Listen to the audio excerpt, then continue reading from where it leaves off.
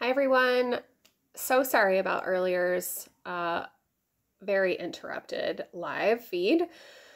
My tea time did not go as planned today, so I'm going to do a full brow tutorial so that you have it from start to finish without any interruptions. So I'll dive right in. I'll start with brow growth from a physical and topical place. Like I mentioned in my post yesterday, there's a couple ways to get growth. Is one, talk very nicely, give it a pep talk and some good encouragement. From a verbal standpoint, support it with some physical.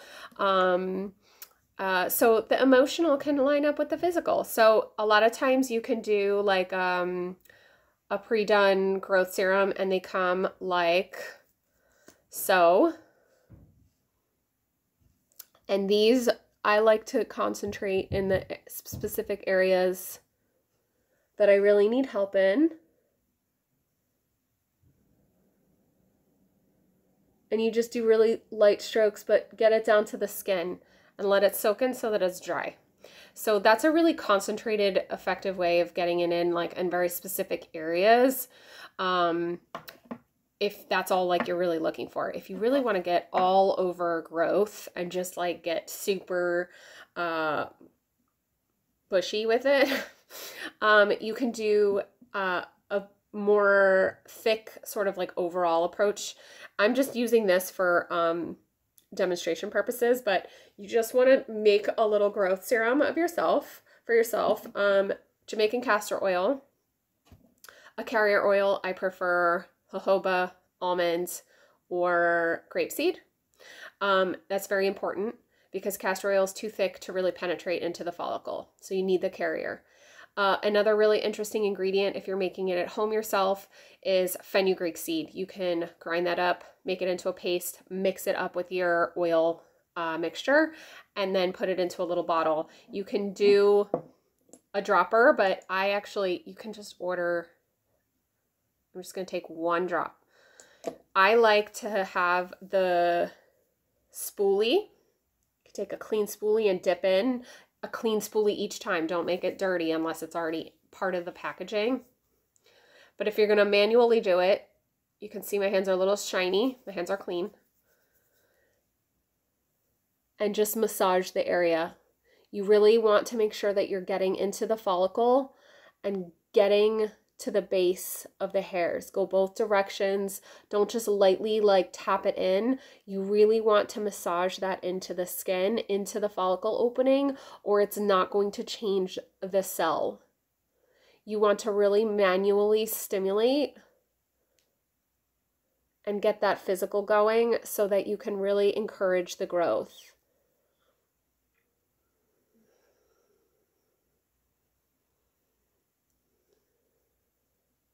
I'm using very generous pressure here.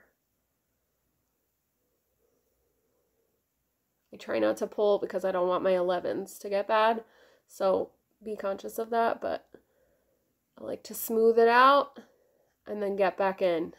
Get under that hair growth, really get in there. And you can see I'm a little bit shiny, a little bit oily. Now, I do have my brows microbladed, but it doesn't mean that I'm not still trying to grow my brows out in those spots that I really want to get full in. In terms of other strategies to help get growth, obviously putting your tweezer away, stepping away from the 10x mirror, just letting them go. But I'll walk you through in this time, or even not during a pandemic, beyond just having like growth serums, this is how you can maintain your brows and get really good at feeling good with your brows at home, or long stretches of time where you can't see someone like your brow expert. Okay, so I'll start from the beginning. Make sure all your tools are clean. Make sure you're cleaning your brushes always. And I'll show you how to fill in your brows. And I'm standing in solidarity with you guys. I have not done my brows. Just because I have a wax pot does not mean that I'm doing them. So I have growth that I don't love. However, I'm going to do my brows as if I do love them. So normally I use this guy. This is the Pony Brow Magic. and it's a universal color. You can press a little bit harder to make it a bit darker, or you can go pretty light-handed. It is like a universal brown. If you like a cooler feel, there are other options. We can always talk about that, but this is the one that I'm using today. I prefer brow pencil. I just had a quick thought. I'm going to rewind for just a second. When you do your brow serums and all of that, do them in the nighttime. Put them by your toothbrush every night. Make it part of your skin rituals before you go to bed. Okay, finishing that thought. Now we can come back to filling the brows in. So I just ran out of this, literally no more. So I'm going to just use an old one for demonstration purposes. So a lot of people like to do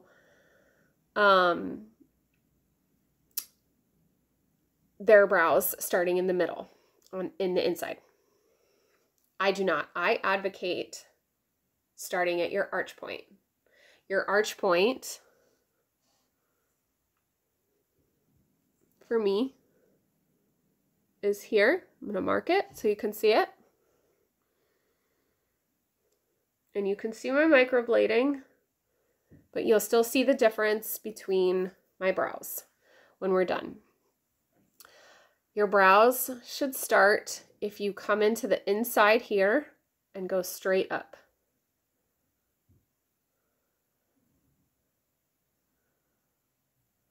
So that inside corner of your nose, right here and right here. You can mark it if you want. A lot of pros you'll see in their videos do this. I do not mark anybody, but it can help you if you're trying to map your brow out until you get used to it. So I advocate when you do your brows, start at your arch point, not on the inside corner. This will change the game for you when doing your brows and filling your brows in. So here we go. I'm going to start and do little hair strokes coming down. Starting at the arch point, following the hair growth, very light-handed. You do not need to go ham on this. Doesn't matter how bold you want to go. You do not need to go hard. I am barely touching the skin. I'm going to follow.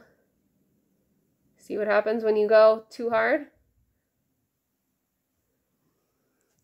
And I like to say, find the areas that you're really trying to grow in and focus on those. So always start at your arches first. Then come in to the inside and you're going to follow the hair direction again, but you're going to now connect the dots. Starting up, and then you're going to go diagonal and connect the dots to where you started. Now, I need this one a little bit underneath as well, but not too much because I have excess hair there and I'm trying to lift this brow to match this one.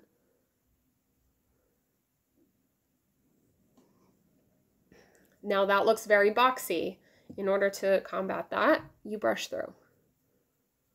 And again, get to the root and comb through. Don't just lightly comb. You want to like get into the base and follow the hair direction, usually a bit diagonal, and then comes down through the tail. Now, I'm done with my markers.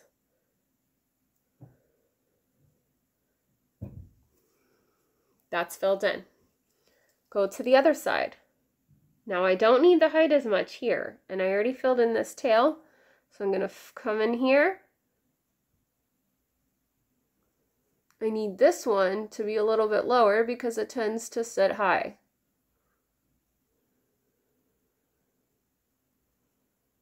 Connecting the dots.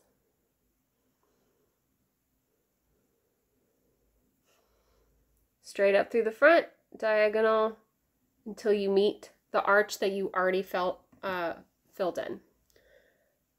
Grab your clean spoolie, comb through.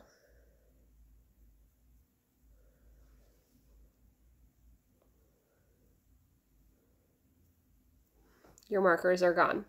So you can see that one seems to sit higher than the other. That means I just filled it in a little bit too much, but you can play with that. I need a little bit more depth here, so I'm going to come in through the bottom this way, following sideways.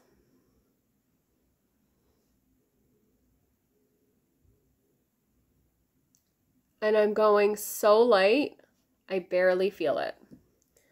And again, comb through.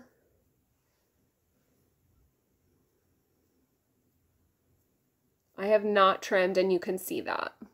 Much more even. Now, you see the difference that they're a lot more uniform. So now that the colored part is done, I like to fill in. You can always do a concealer highlighter duo, or take your separate products and go from there. This is what I like to use. Conceal just a tiny bit. Oh. The hairs that I'm not loving right now.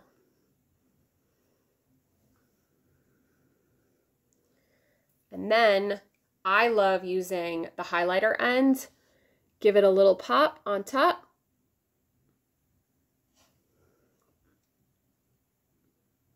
You see that? A little tint to your arch. Come up and down. And with this, use a flat tip brush.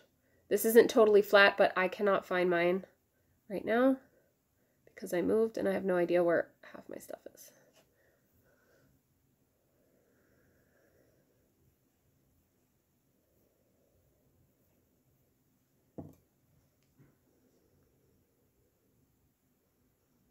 And then underneath, come in and draw your line.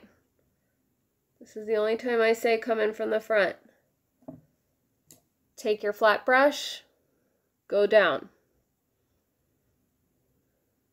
Work downwards into your lid. Get a nice clean line going underneath. It will camouflage your growth and take away and hide and deflect. You see how highlighty that is in that light, huh? So highlighty. It's an official term. But you can see the brightness. It also gives you lift. I always talk about that sort of Botox effect. This brush isn't my best, so I'll finish. But you can really see that it gave me a little bit cleaner of a line, especially in the front. I have no other makeup on, but it gave me a lot more definition to the brow. The last step that you can do, which I love, is a good brow gel. I love the Brow Zebra by Pony. This one's cool because it's a tiny little brush. And again, get it at the root so it really sticks. It gives you that like glossy shine, and hold. Doing this left-handed, guys.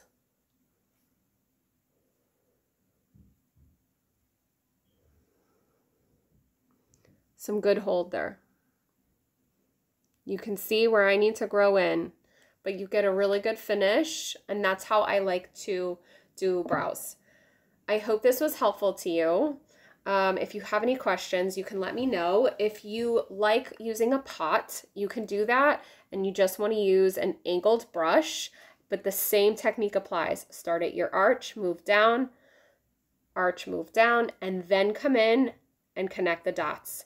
For symmetry, ultimate symmetry, you want to divide that brow into quarters, parallel lines as much as possible with a gradual taper at your tails. Thank you so much. I hope this helps. DM me with any questions, and I'll talk to you soon.